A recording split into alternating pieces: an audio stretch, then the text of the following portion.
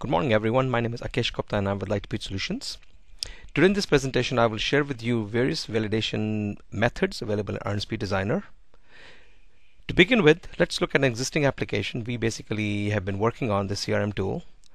As we are interacting with the users through add and edit pages, we would like to make sure that the users are entering the right amount of information or right type of information.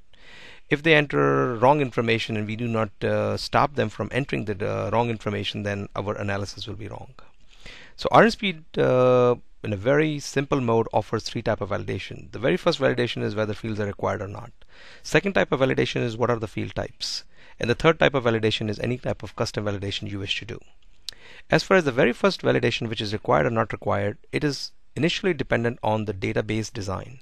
If the fields are marked as required in the data model, then Untitled automatically marks those fields on various forms as required. Of course, you would like to alter in case your data model changes or you would like to create an exception in your user interface pages so that you can make changes to what Untitled automatically generated. In order to do that, the best thing we can do is go back to each field. Say for example, in this particular case we have an account type ID. By default, every single field has a properties area where, if you notice, under the required tab or required property, we have true or false. This required property will dictate whether Untitled will make this field as required before the form can be submitted or not.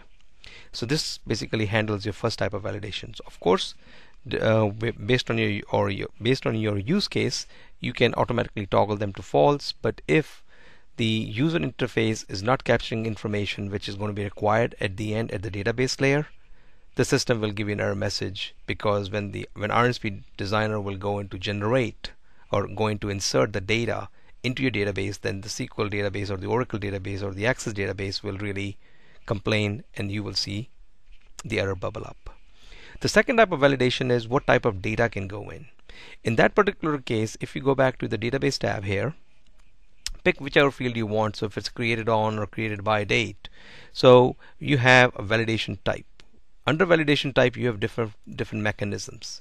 Since the field is defined as date, time, or an integer, system is automatically saying well, these are the only three different validation types I can think on.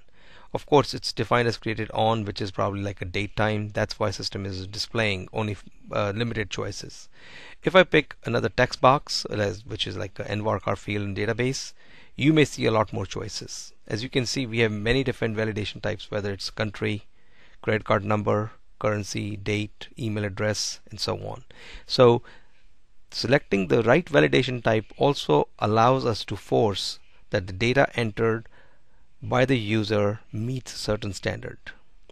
The third type of validation type is where we can go in and we would like to write some formulas. So in this case, if for example, when somebody is writing a social security number, we would like to say, if the social security number is not 9 digits, please stop. And that type of custom validation is very straightforward. All you have to do is click on validate when saving record in formula tab, and system will basically give you like as one of the sample examples. Here we have just altered the sample example to show you.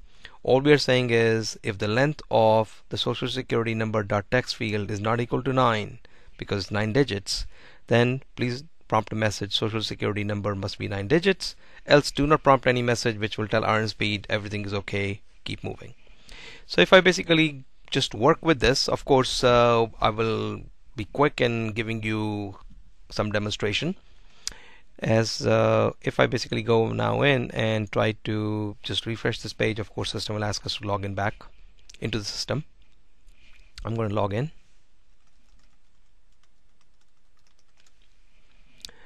Now if I don't enter anything and just press the save button, boom, right away all the fields which are marked as required came up.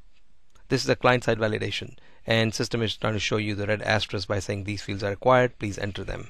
So let's go in and enter them, John Doe or John Smith, what type of account it is, what social security number, let's just type in 1234, and owner is owner, created by is populated. Now in the date field, let's say for example we enter some invalid characters and www.google.com.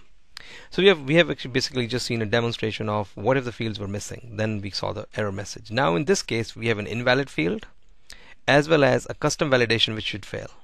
So if I try to click on save, system is saying the custom validation is failing because social security number must be 9 digits.